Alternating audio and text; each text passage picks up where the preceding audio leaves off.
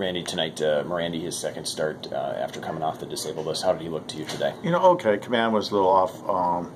He was out there battling and competing, but I didn't think his command was great today, and looked like he had a little trouble just putting pitches away, or some of the hitters away with some of the quality pitches that he's, kind of characteristically used to. But, he was out there competing. Just didn't think he had the great stuff tonight. He didn't have all three pitch mix working tonight.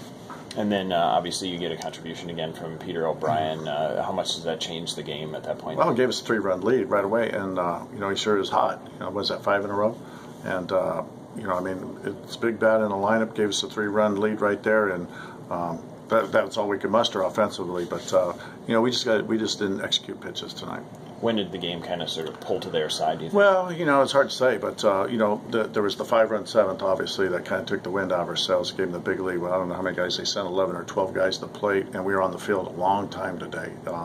If the game was 3 hours and whatever, 3.5 hours, whatever it was, we spent the majority of it on defense today, and it was just a long game all the way around for us. What would you have liked to see to try to climb out of that hole? Well, there was not. Obviously, you string some at bats together, but their bullpens put up zeros against us, and did it again today. And that's the way they're playing well. It's a good club, and they're playing really well right now to finish out the first half. Well, Randy, thanks again for your time. Best of luck tomorrow. Okay, thanks, Marco.